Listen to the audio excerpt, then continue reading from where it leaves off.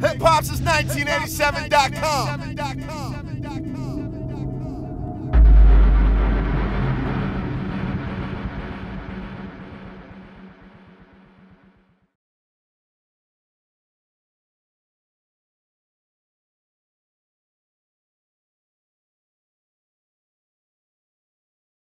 Hip Hop since 1987, Terrell Thomas. We're here in Atlanta right now.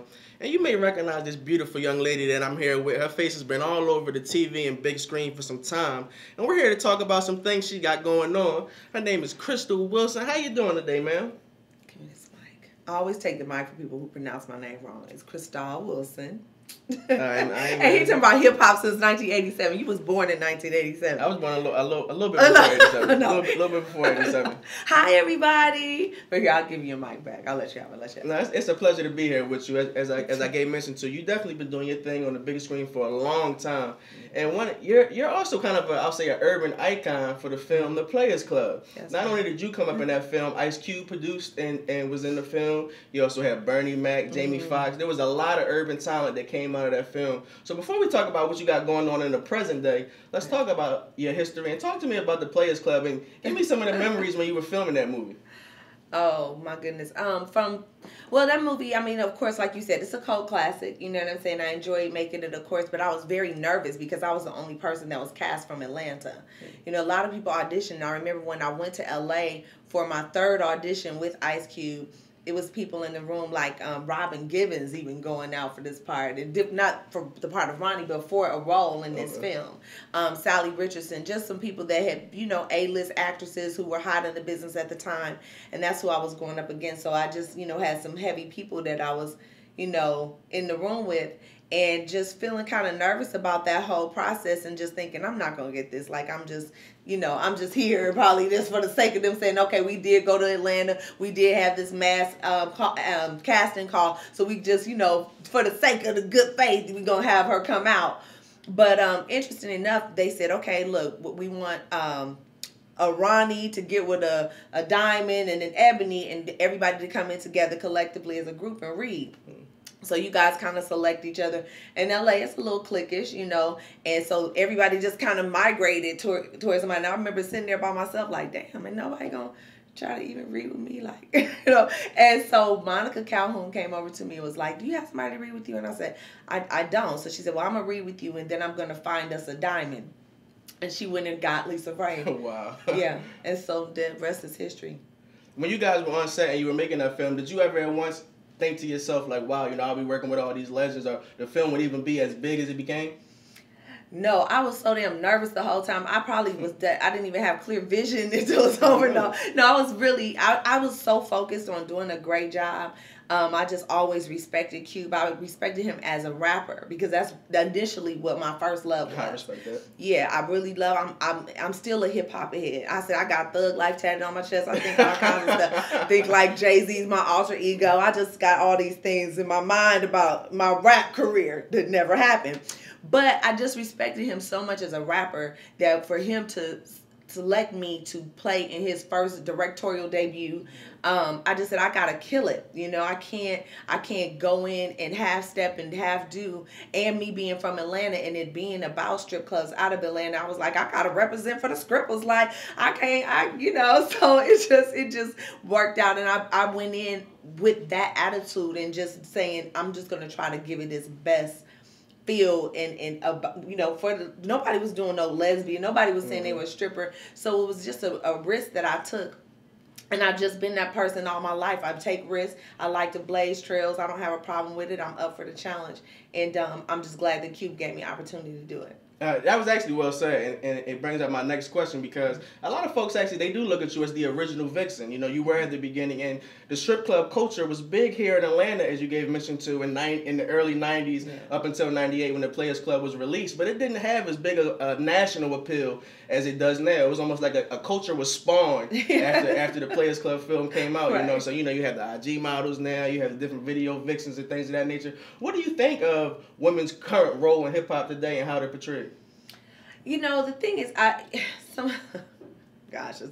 it's such a big thing to just kind of answer in that, like, really a condensed question, because, you know, I have several thoughts on it. I just wish that more people would do the work, I think, because they just think a lot of times that they have a lot of followers and they have a lot of likes and all of that, that makes them famous, or that makes them worthy of being on the big screen, or putting an album out or what have you. But they really haven't done the work, so you don't really have a respect for the craft. And I think that that's missing a lot. So I don't have a problem with anybody making it, because you know it's so many things that go into you really getting a break, because there's people out there that are phenomenal that you never see, you know, and then there's people out there that's mediocre that you see all the time. So it's nothing to say like I'm always gonna respect the check, but respect the craft. Do your work. If you get that opportunity, don't just blow that opportunity, or don't just get in front of the camera because you know you got a fat ass. Like, do the work and give us something phenomenal. Like, don't come in with mediocrity.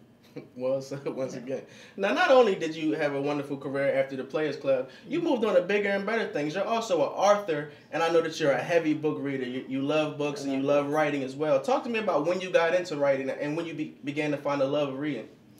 I loved writing since I was a little girl. Like, I used to always write crazy stuff. My mom was like, okay, I'm gonna need you to get out of Never Never Land and be here on Earth. So I just loved writing forever, because I think that it gives you a door into just different things. You know, it just opens you up to so much, and to read as well, you know. And I think that the love of that just has propelled me and made me be able to kind of segue my career in different ways, not just in front of the camera. So therefore, when people be like, oh man, she fell off, where she been? I ain't seen her. You ain't seen me, but Georgia Powell seen me on my checks coming in, I'm paying my bills on my, you know, so I've been able to sustain. I'm not one that you're not going to be able to say you seen somebody come repossess my car or anything like that, because I live within my means. I have a really good core understanding and knowledge of what it takes to survive, and I think that just comes from opening a book,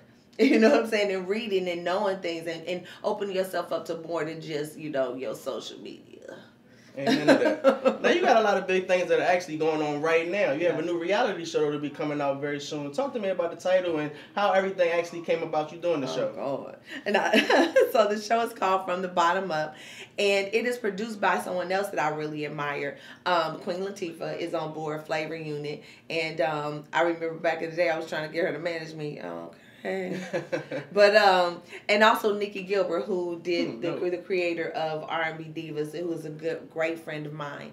And what I want to say is nobody that's on this show was cast on this show. Nothing was accidental about this show. Like Nikki, once again, is a person who does the work. She really watched every woman. She really went and delved into each of our lives and said, okay, I want this person for this reason, I want this person for this reason, because it is a show about us supporting each other through crises that have happened in our lives. You know, and don't get me wrong, it's not like kumbaya, it's not like, you know, that the whole time, because of course we as women, and we're emotional creatures. So you're going to get that. You're going to get that drama. You're going to get us a little bit of cattiness, because that comes with the territory. But ultimately, our goal is to uplift each other, work through some really kind of trying times that we've been through. You know, for everything, we're addressing current issues today. One, Kim Smedley, who has said, you know, she was arrested for doing the illegal butt injections. Then we got Christine Beasley, who was with the Detroit mayor, now that we had a presidential election coming up. And just to show how when you select to be in politics, you give up so much, because you are under a microscope of scrutiny. You can't do anything wrong. It's easier for me to come back from scandal because I'm an actress, I'm in the entertainment world, but in politics it's very tough, and I feel so bad for her because she's brilliant, so she deserves a second chance. So this is a story about that and us coming back, but I think men should really tune in, because I think if they watch it, they'll see how they can interact differently with their sisters, with their wives, with their partners, their mothers, and just how things affect us, you know, but what you guys do sometimes. So it's a really dope show. I'm really excited about it. Where was the majority of the show filmed? Was it filmed here in Atlanta, or did you have to travel to the West Coast and get it done? They did. They filmed it here mostly in Atlanta, but they did get some shots in Detroit, because Sarah Stokes from Making the Band, she's on the show. And she's, you know, she's just a phenomenal woman. I call her our little boo-boo kitty of the show because she's young. And she's been in a relationship for a super long time. And it just shows how her kids are affected by a lot of, you know, choices and things that are made. So they did do some shooting in Detroit as well and here in Atlanta. Now, outside of doing the reality show, do you have any films that you're working on producing or that you'll be starring in anytime soon? I actually just had a film that came out. It's a franchise. This past year was A Baby for Christmas. Our first one was Marry Me for Christmas. The second one was Marry Us for Christmas. And then this year it was A Baby for Christmas. Oh. So we're really working on trying to get a sitcom out of that. And so the network is really, you know, pushing for that. So we'll see what happens. I mean, I love playing the character Elizabeth. She's fun. She's funny. I call her like the Blanche Devereaux who was on Golden Girls, you know. So that's one thing. Another thing is I have so many projects in the pipeline, and I'm just working on getting the financing for them. One is called Greenwood Avenue, and it's about the Black Wall Street, which is a true story. Okay, I'm well aware of Black Wall Street. So it's dope. Really so dope. And we've written this like the pilot, like we just written this series, and it's like Boardwalk Empire almost. Okay. So it's going to give you some history, but it's also going to keep you captivated. That is extremely dope. Yeah, it's so, and we've had some major interest in it. But it's like, it's hard to get those stories told in Hollywood. It's very difficult because they want you to, you know, put out the Pootie Tangs. But instead, you know, really, you know, they want you to put out these movies, Pootie Tang or CB4 or something like that. They're not really putting the money into historical things that we could talk about. So we're fighting that battle. And don't get me wrong, like, oh, let me say this, because like Straight Outta Compton, like I can see we doing quality stuff like that. I love that. You know what I'm saying? Put our money into stuff like that, biopics and things of that nature. So I'm writing. I have my book, Sex Appease. I'm gonna have a follow-up called My Poetic Palette. Okay. So yeah, I'm, you know, just got some stuff up my sleeve. When actually can folks check out the show? Let them know where they can tune in and when they can check it out. And you can see the show every Saturday on Centric at 10 p.m. Eastern Standard Time. See, I practiced this and then I say that. But every Saturday on Centric, okay, at 10 p.m. Eastern Standard Time. Before we go, I gotta ask you this, just kind of to give a message to our younger viewers. As you gave mention to, you've been in the game for some time, and you've been able to sustain not only a wonderful reputation, you've grown in the industry as well. Could you give advice to some young African American men and women just on how to stay relevant in the entertainment world, on how to stay true to themselves? I think that, you know, the thing that I say, this works for me because it's hard to give advice because I'm always learning.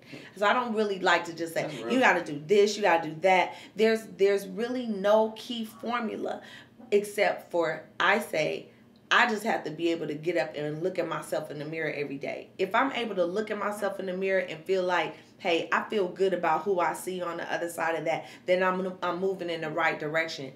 If I look in the mirror and I say, okay, you know what, I can't face myself. I did something that I'm not so proud of, that I feel like, you know, I'm ashamed of, then you gotta check that. So, because sometimes in this industry, people feel like they have to compromise themselves to make it, and you really, really don't. You know, and it's like, I haven't. And you may not see me on everything, but you see me. You know, I'm there. And I'm like, you never know. I was saying there's a lot of people in the industry, we don't know that they're falling apart until we've lost them. Because they're trying to, you know, you know what I'm saying? It's true. It's like, you know, you like, oh, dang, you know, what happened to them? And then next thing you know, they've overdosed or they've done something crazy because we put such pressure on how somebody should look or how often you should see somebody or what somebody should be doing. And I've never succumbed to the pressures of the world. The only person I have to impress is God and myself. That's it. You do that first and then you worry about everybody else. In that order. Who says that? Mama D? In that order? Let the good people know where they can pick up your book. They can pick up my book at www.Chrystale, Chrystale,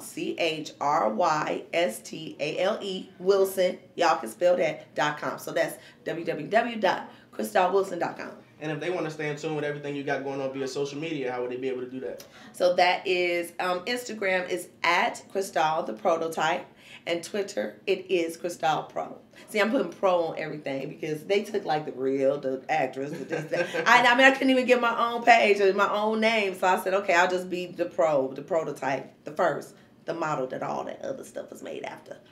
Hip Hop since 1987, your man Terrell Thomas live in the A with the beautiful Miss Chrystale Wilson. Make sure you check out her show and everything she's got going on. Stay tuned to Hip Hop since 1987 because we'll have a lot more from this beautiful lady. Film Players Club in 1987. No, just like